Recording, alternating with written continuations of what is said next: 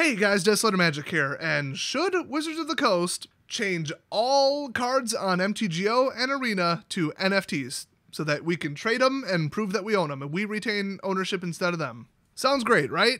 Well, a lot of people talking about it on forums and stuff and on subreddits have no idea what they're talking about. I've been in the crypto world since 2011, in case you missed the last video, or the first video that I made on crypto. If I would have held all my crypto from 2012, I would have had 110 million. So, oops, sold it a little early, my bad. Oh well, I'm super over it, I assure you.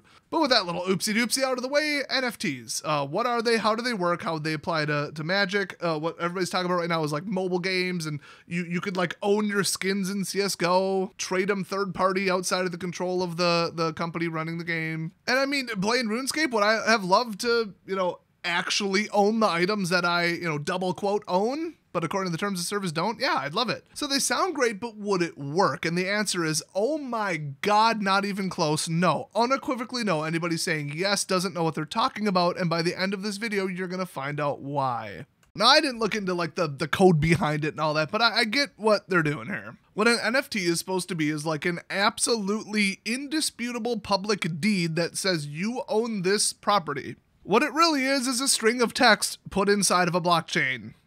Literally technology we had in 2011. So when it first came out, people were like, ooh, this is the future of the copyright system. The problem is anybody can create an NFT and claim they own anything. Well, that kind of fell through then, didn't it? So now it's just devolved into, stupid scammers and absolute scumbag social media douches like Instagram models and other assorted losers, almost exclusively living in LA, plugging this crap as a front for money laundering, while also scamming their underage fans. So bit of a departure from what it was intended to what it turned out to be.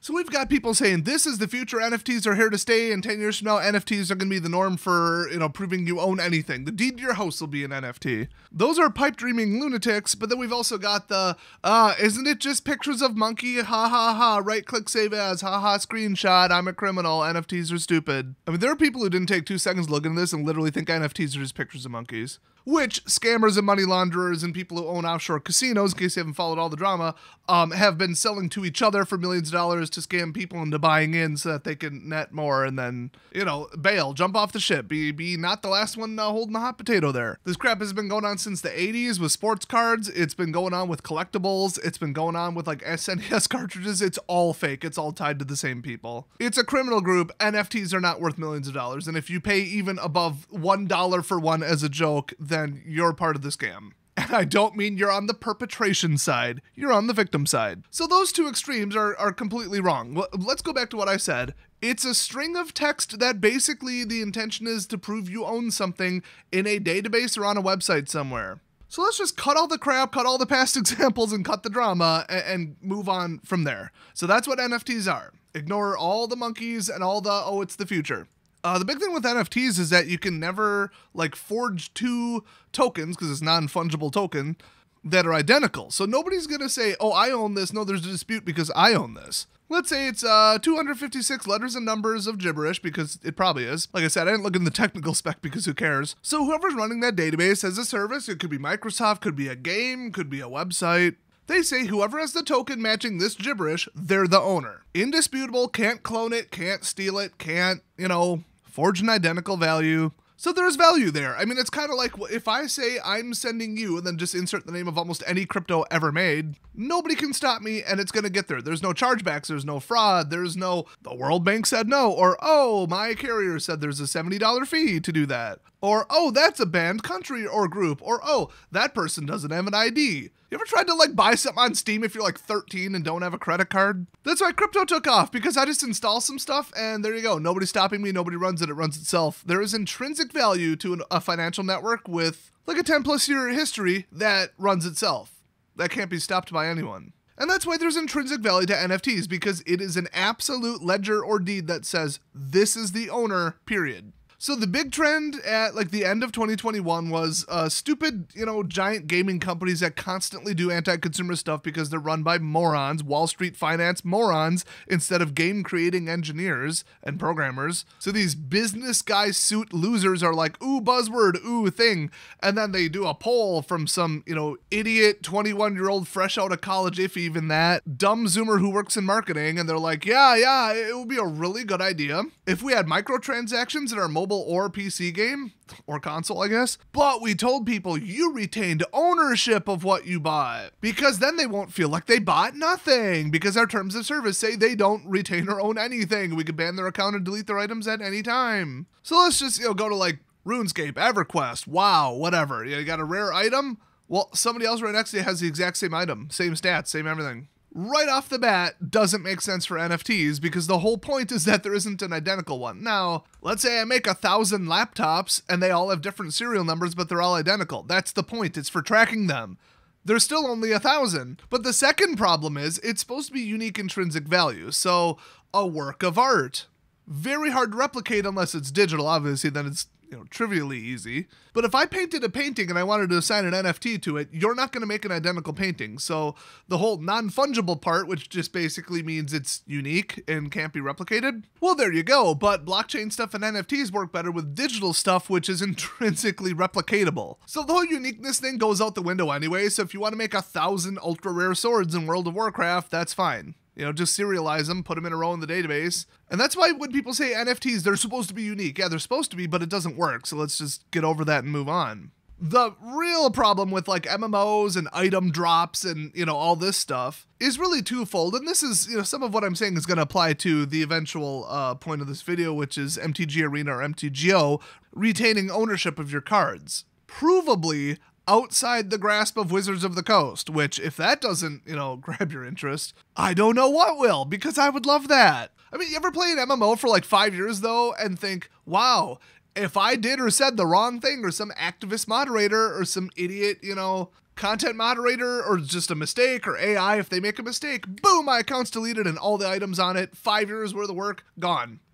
Unacceptable. Can you sue them? Can you sue them for damages, the loss, your time? No, because the terms of use say you don't own anything. You don't even own your own account. That's why when you go on eBay and try and sell your RuneScape account, they don't let you, which is funny because you absolutely can sell your login credentials. You can't sell the account, but you can sell the login, and yet eBay coordinates with them anyway and takes down the auctions anyway. Such absolute collusion. I think that's a load of crap. That's why, hey, what if I own all the items?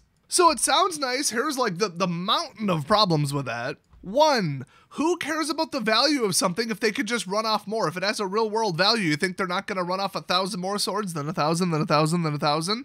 Because people would be like, whoa, look at the secondary market price for something that came out 2 years ago in the game. It's going up. And they'll be like, it's going up. Wait, so it's instead of 10 cents, it's worth like $3 now? So if we did another event and brought the item back and ran off more copies of it, people would pay us maybe $1 for the loot box? Okay, we'll cash in on that. So that's the problem with the whole uniqueness versus not uniqueness. They could just make more and give them more unique IDs, Another problem, okay, so you get Chinese bots and then they do a big ban wave. Like I know on SRO, which I played a million years ago, about 1/3 of the players, or accounts I guess you could say, were bots. Very, very low budget, poorly policed game. So when you do a ban and you ban 10,000, 500,000, whatever bot accounts, well, you delete all their items basically. Oh, what if all the items are theirs? It doesn't matter. The accounts are gone, but the items are there. Well, that's a problem. What if somebody does a replication glitch, which with NFTs is like actually impossible, so that's actually kind of nice. But what if they, instead of duplicating their item, and then they would have like 2 NFTs or 2 same IDs, and it wouldn't work? What if you got to the end boss chest, and then you open it up, and a brand new sword with that NFT behind it and that ID was made by the code, by the server, and then they transferred it to your account, but then you found a glitch to open it over and over and over and over and over and over and over because of network lag or who knows. So it would be a loot drop glitch, not an item replication glitch, but effectively the same thing. Oh, that's simple, roll the server back. Well, you can't because the item ownerships are on the blockchain. Except here's the thing. You can. That's why NFTs are almost intrinsically broken and pointless. You have to trust the person running them off, and you have to trust the service that it refers to, because all NFTs really are is a pointer. They're just like, hey, over in this server here somewhere, this gibberish means something. But if the service operator, the game maker, says, no, it doesn't. Yeah, you have an NFT for this, but that item belonged to a banned account, so now you don't own it. Well, then they could still invalidate your item and take it away at any point. So the whole, I retain ownership, it's nothing. So they're talking about like, what, Call of Duty skins or guns or weapon mods or something being like, oh, we're going to transfer it to you so you own it.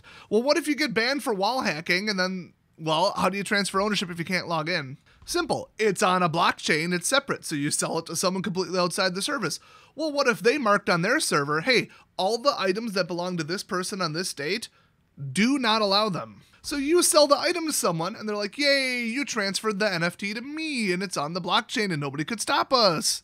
And then they log into the game and they say, oh, failed to load banned item. You got this item from a banned account. So we've effectively not taken it away. You still own it, but it's worthless because it represents nothing because we're not honoring it. Well, then we have a problem, don't we? Completely defeats the purpose. That's why I said it's marketing fluff. It's a lie. They're just trying to get people in to be like, ooh, I retain ownership of a microtransaction? Wow. Look, people have been selling skins for hundreds of dollars on third-party websites and via Steam and via bots and all that crap for like 10, 20 years. In CSGO and TF2, primarily. And that's all on Steam, and there's no NFTs there. It's the same thing. If they ban your account, you lose all the items on it. The only difference is they don't want to ban certain people and have all these reported losses or people would lose respect in it. So they tend to be real just, oh, let everyone do what they want, free market, because they make piles of money on it. They get a transaction fee, remember, and they make eBay look cheap by comparison. You sell like a $600 knife in CSGO, oh, Steam gets rich. They get more money than they get when you installed the game. If I'm not mistaken. I've heard it's above 10%. Also, I don't think CSGO ever sold for 60, and also now they have a free version, so terrible example. But that system's been working, I hate to say flawlessly, but good enough and people respect it, even though they know darn well that one entity is in control and they can pull the rug at any time. You know why? Because it's been 10 plus years and they haven't. It's that simple. NFTs, nothing different except for a bunch of blockchain crap and, you know, you better not get your wallet stolen or your account hacked or there's no remedy. And that's the last problem. And that's where I want to bring this to the not PR nightmare necessarily, although you hear NFT and you just kind of thumbs down no matter what the announcement is. So there is that, but it would be a customer support nightmare for Wizards of the Coast. Let's say you open a pack and the pack had, you know, an NFT on it, and then you open it and you get a bunch of cards. And each individual card has an NFT. So you own it. It's associated with your wallet address on the Ethereum network, which nobody should ever use, but I'll get into that at the end. It's the same problems. What if Wizard says, I'm not going to honor that card. That was from a hacked account. That was stolen. That was a cheater. And remember, they've banned like a grand total of, that I know of, like 3 people from MTGO.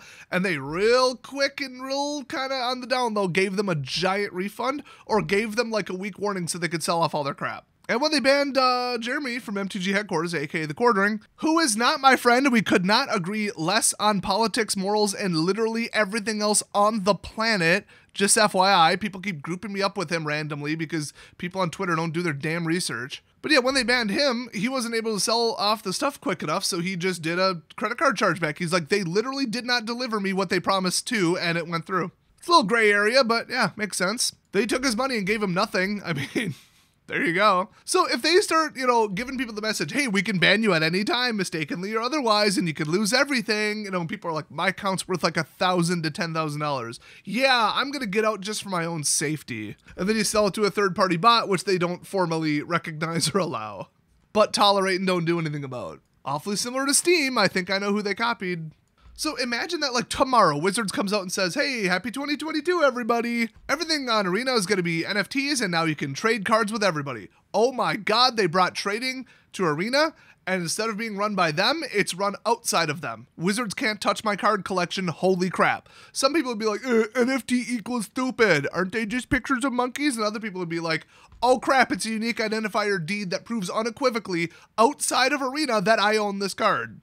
Okay, so to say it would be mixed would be a, you know, an understatement. Whenever anybody announces NFT anything, there's, if it's even like vaguely like, oh, this looks kind of good, so not dumb pictures and not stupid Los Angeles Instagram model scams, and not something tweeted up by Soulja Boy, and not something promoted by the Paul brothers, you know, it's like a real service where it might benefit from it. Some people are like, NFT equal bad. That's all I've heard. I don't know what they are, how they work, or what they mean, but NFT equal bad. And then it's almost like 50-50 down the middle. You got the other people that are like, yes, embrace the tech. I want ownership, but I want more control and you to have less control. So I think it would be very mixed, but at the end of the day, if they roll it out and then you wait a year, people would be like, well, that was a disaster. Because like I said, they know who issued it. They have a log. It's public. You get a whole ownership trail. You could say, like, let's just look at the database of transactions. Oh, a year and a half ago, this was owned by someone who got banned. Okay, we're not going to honor that card. And you just log in and you bought a card on the secondary market, separate from Wizards, bought it with, Ethereum or whatever. And you're like, this system is great, right up until the point where you log in and they say, the following cards have been deleted from your account because it was found that one of the past owners was fraudulent or that it was fraudulently gained, by some kind of server hack or just because we don't like the person and their politics. They sent out a mean tweet about Biden, so we deleted their account, and anybody they ever sold to, we killed the card. So these 37 cards have been deleted. Hope you didn't pay much for it. Whether you show up with the deed in your hand or not doesn't mean that the service is going to say, yup, there's nothing we can do. We're going to honor that. No, they could just be like, no, we made it worthless because we control the service. So you'd have to have the whole functional back end of like MTG Arena be also blockchain transactions. Like every time you open a pack, it's on the blockchain so that everything, like down to acquiring the item, would be out of their control. But I don't think that's even possible. Some people are saying you do a stack of like binary switch smart contracts, this, that, and the other thing. You could probably build an entire game's back-end logic and inventory management like on the blockchain. And in theory it would be there, but then what do you do when the game gets hacked? There's a replication glitch, there's an item duplication glitch, there's a loot drop glitch, there's Chinese farmers, bot farmers where they're like, ooh, this game's solid and they can't stop us, they can't seize our assets or ban our accounts.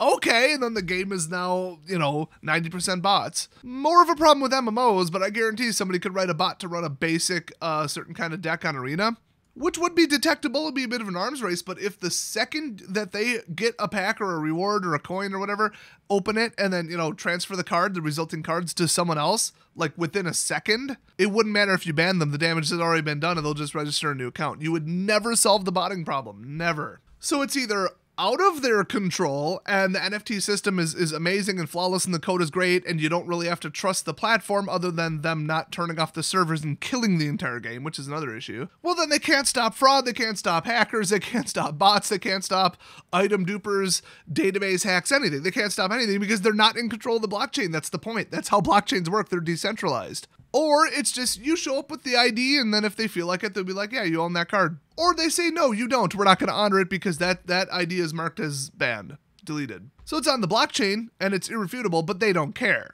Because then they could, get rid of bot accounts and actually handle stuff and moderate stuff. Neither one of those work. That's why there is no solution to this. So no, I don't think NFTs have any place in Magic the Gathering at all. And this would be the closest you could get to rolling it out in like a functional manner, like something that would actually matter. Now, it doesn't mean that all blockchain tech is bad because you either control it or don't, and it's just going to kill anything and all smart contracts and all software that runs on the blockchain and everything.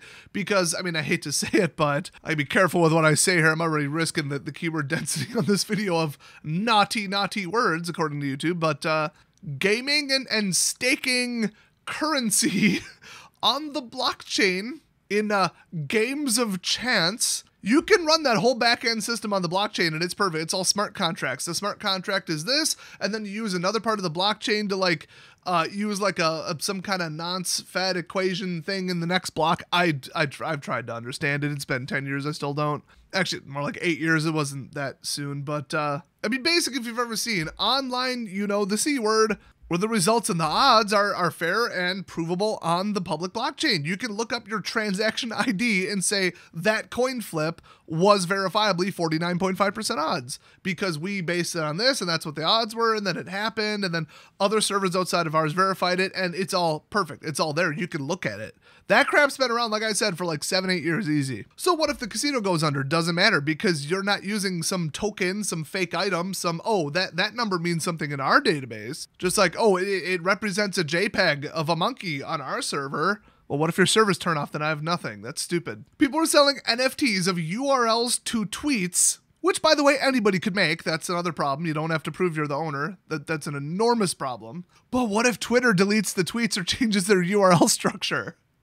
Uh-oh, the link's broken and all your NFTs are worthless, a couple years from now. So, like, in theory, if they're big enough and smart enough, they wouldn't, but you never know when a service is going to fail. But then again, you never know when, like, Venezuela's currency is going to fail. So, I'm not saying that everything outside of crypto is so much more stable, okay? But when you're just running the software that does all of the calculations, transactions, randomness, values, database, basic database stuff on a blockchain, like an online gaming website, well, you're just the one operating and sending the commands. It all runs on the blockchain. It's fully decentralized. So they would have to rewrite MTGO.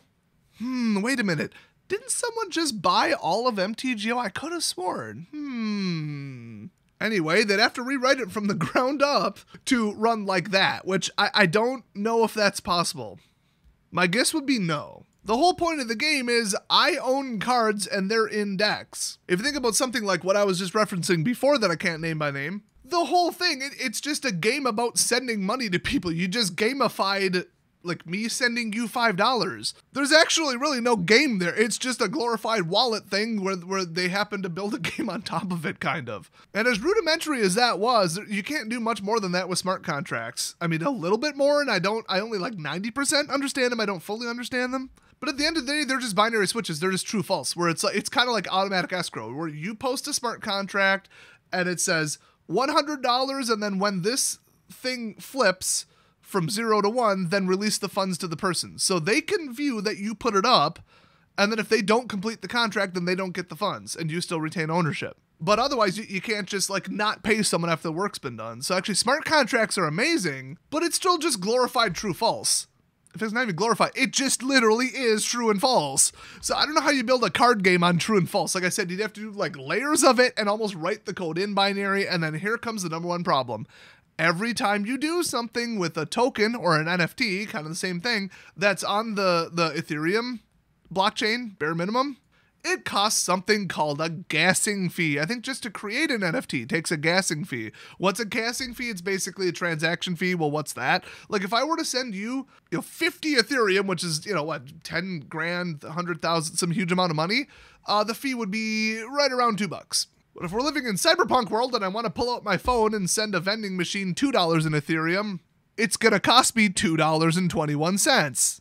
Like, that's the average fee right now. Now, it scales, it's different, it's not static, it's based on size, and it's the whole thing. But if I'm not mistaken, last I checked, which was a while ago, if I wanted to send you any amount of Litecoins, it's going to cost about a penny. The Ethereum network is so clogged up and clunky and not scalable and overstressed, and the gassing fees are out of control ridiculous. I mean, back earlier this year, it was $71 to do any kind of transaction on average. That's ridiculous. It would literally be cheaper to just do it the traditional way between banks, even internationally. I think mine charges about $40 to do that. So yeah, the Ethereum network, it got too popular. It's just like Bitcoins, where they had to do this big upgrade with the Lightning Network and this level 2 crap, which barely mitigated anything. It's just overcomplicated. It's like restoring an old car. At the end of the day, it can only get so good, and you're trying to strap new stuff onto something that's just too damn old. Now, you look at like Solana, you look at like some of the other networks, which are, blowing up right now. Solana's actually, I think, top 25 in all currencies. That one's pretty good. Not in any way investment advice. But they were built to do like, I forgot how many millions of like smart contracts per second or something, but it's so far beyond Ethereum that I think everybody in the world could use it 10 times a day and it would be fine. It wouldn't even be even near capacity, and the fees would be next to nothing. The transaction fees would be fractions of a penny. So if you want to make an NFT, do it there. Because otherwise, every time I send you a card, it's going to cost a gassing fee. Now, I don't know what a gassing fee is, dollar-wise compared to a transaction fee. I think they're a little bit different, but maybe they're identical. I don't know. That's another thing that I didn't bother to look up because I don't dick around with any Ethereum tokens. It's just stupid. In fact, the last one I messed with was the Shiba Inu token. And to send, I think like, I forgot, $20 worth to the Magic Historian on his live stream because why not? I think it cost me like $9 in gassing fees. I'm like, you gotta be kidding me. And I think I didn't even pay in Ethereum. I paid in Shiba, which like, how does that work for NFTs? So maybe they worked on it already, rolled out, because my knowledge is a little out of date on this, like some kind of fix for NFT transfer stuff. But the whole basis is, well, who's going to run the network? Who's going to volunteer to process transactions if they're not getting paid anything to do it? So there's always going to be a transaction fee, but then they always have these hard caps. And the cap on Ethereum is too damn high. Okay, I said it for the memes. Low, though. It's too low. Shout out to the rent is too damn high guy. I would have voted for him. As soon as a network is already too stuffed, and there's like nobody using it, you don't build another token and another thing on top of it, okay? Ethereum is like on the verge of collapse just about. I'm not saying it'll start to like fail to make blocks like Chia. My God, was that rollout a botched disaster made by morons? But it's just going to get so expensive that people are just like, I can't use this, which was kind of the design. They didn't want it to just be like all of the processing nodes broke because of volume, let alone somebody flooding it with cheap transactions to like DDoS it on purpose. So it's built to get prohibitively expensive because you're like bidding for space, which is how Bitcoins also worked. They made the same mistake as Bitcoins and they came out years afterwards. Come on, guys.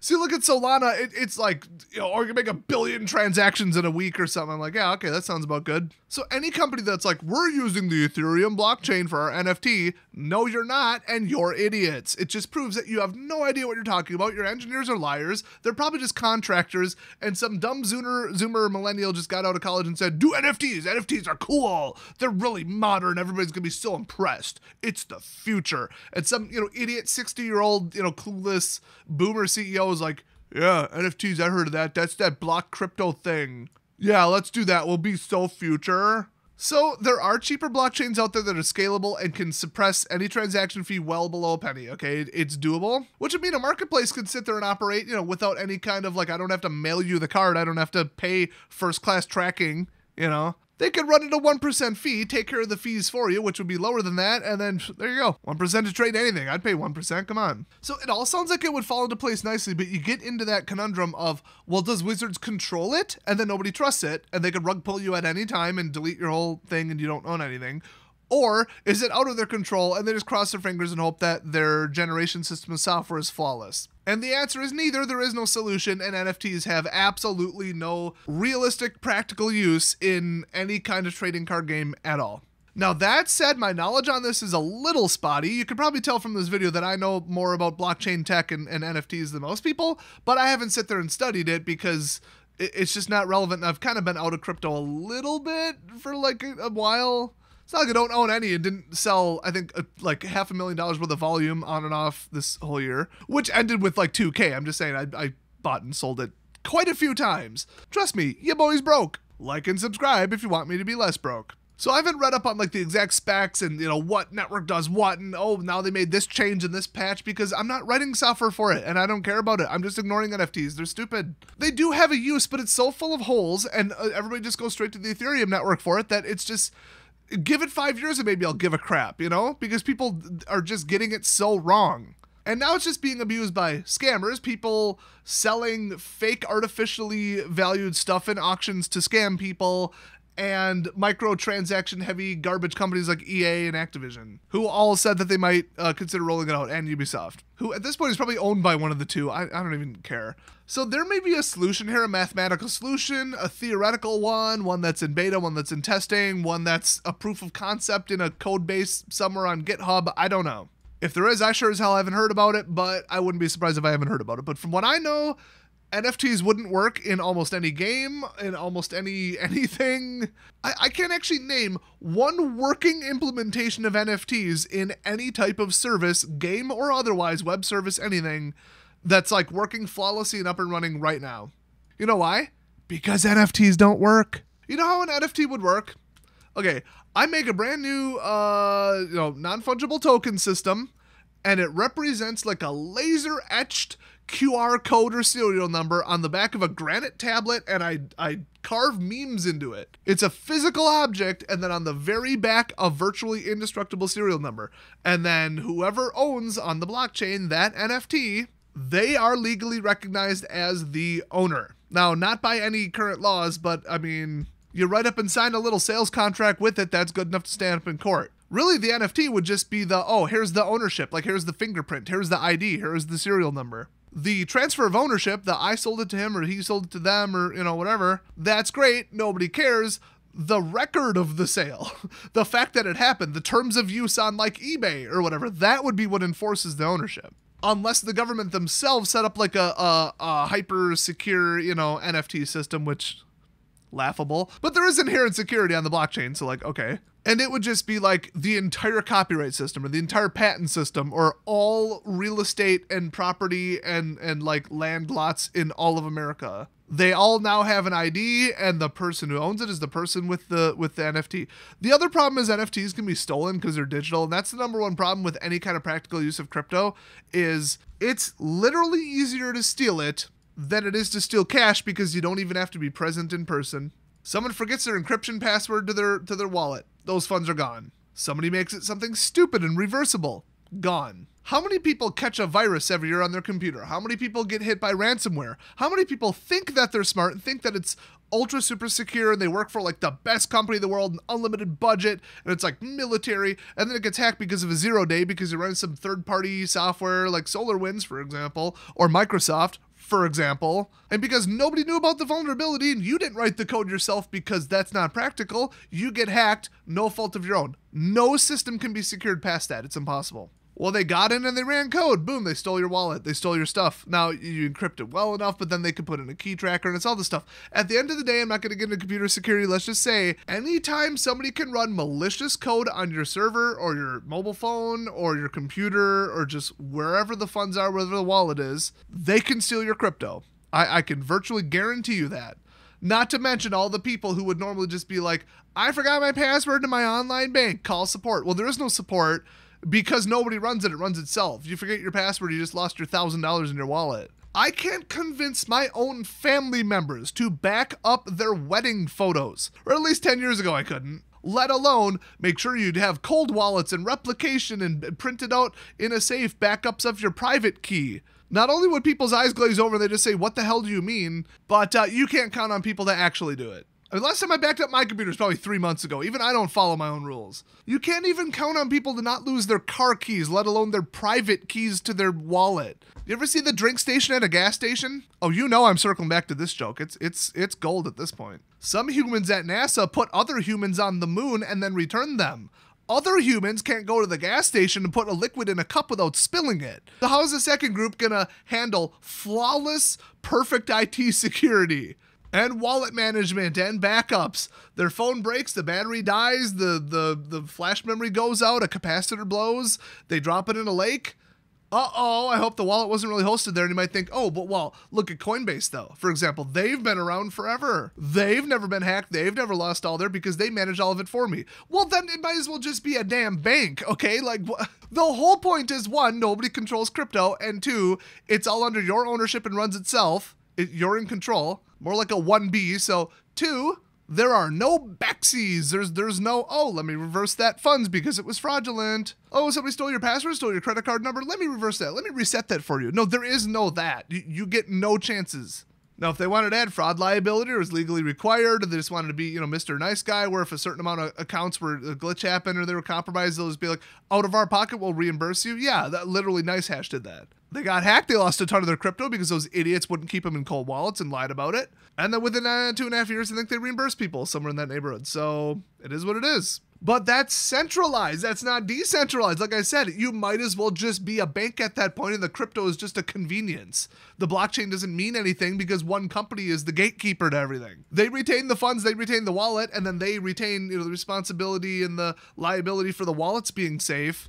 And everything you do on your end is you just telling them what to do, but they could just kick you out, delete your account. But if the wallet and the transactions, everything are on your phone, your device, and you don't back it up, boom, it fails, you lose all your funds. So it's like, it's either decentralized or it's not. That's why crypto has no practical use in daily life either. The best I've heard proposed, like a couple years ago on a forum, is use it like a reloadable prepaid Visa or like any other credit or debit card. Or like cash. I filled up my wallet, my physical wallet, with $120 worth of paper currency. Cool. When it runs out, I'll go to the bank and get more. But as soon as I take it out of the bank and walk out the door, now it's my problem. Now it's my property.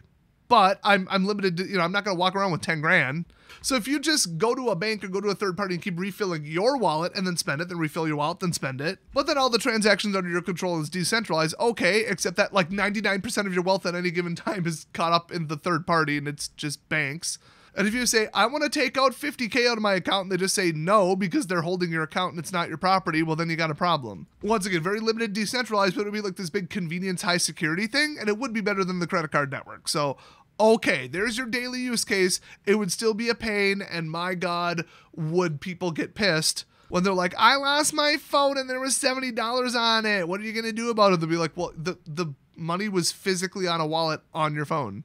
And we didn't back it up to the cloud for security reasons because duh. Or you forgot your password when you're locked out? We don't have it either. Why would we? Decentralized blockchain. Welcome to the future. I mean, do you think some dumb 50-year-old Karen calling customer support would be like, oh, that's fine. Okay, I'm an idiot. I'm going to take personal responsibility. No. So the same thing goes for NFTs because they're just different blockchain transactions with similar fees, and they all run on the same crypto as the blockchain pretty much. I think some of the fees can run on the token itself, but not with NFTs, only with tokenized currencies that run on top of it. This is getting a little technical anyway, but let me just wrap it up by saying nothing about NFTs would work in the Magic world or in any game. I don't see a way around it either. So if you have some new news or some new idea or something you heard about, leave it down in the comment section. I'd love to hear it. Otherwise, that's the final report on NFTs in Magic. Should they do it? Absolutely not. Would it work? No, never. Would it sound good and would it fool people into thinking it's great because, ooh, retained ownership and trading, ooh. Yes, until everybody started to use it and found out it didn't work at all, and there's like the final kill switch belongs to Wizards or it's out of their control and it's a nightmare. Neither one is a proper scenario. And at the end of the day, that kills it. So almost any use of an NFT is stupid except for like my granite tablet thing, like I said, where just the ownership deed is recognized, and when I do a bill of sale, it's on there. You signed it, I signed it, there it is. Which basically the deed to the property isn't on the blockchain. It's that piece of paper saying I sold it to you. Because without an invoice or a receipt, a court's going to be like, what do you mean blockchain? That doesn't mean anything. Did you sell it to him? Do you have proof? Because a transfer of an NFT on the blockchain from one owner to another owner, from one wallet to another, they don't know if it's fraudulent or they don't know if it was stolen, coerced. If your stuff was hacked, they have no idea. They're going to come down to, well, do you have a receipt? And then you can't prove you own it. So even ownership of a stupid custom carved meme into a granite tablet with a laser engraved serial number on it, still NFTs are a little bit imperfect and not recognized by any government or any system anywhere. To me, it's just a convenient way of tagging stupid stuff that you don't care about, which is why it's just another dumb technology that will probably still be around in 5 years, but it's not going to get any wider use than it is now because people are super over it. And the sooner you learn about them, the better, which you just watched this whole video, so ta-da! So thanks for watching, and I'll see you guys next time.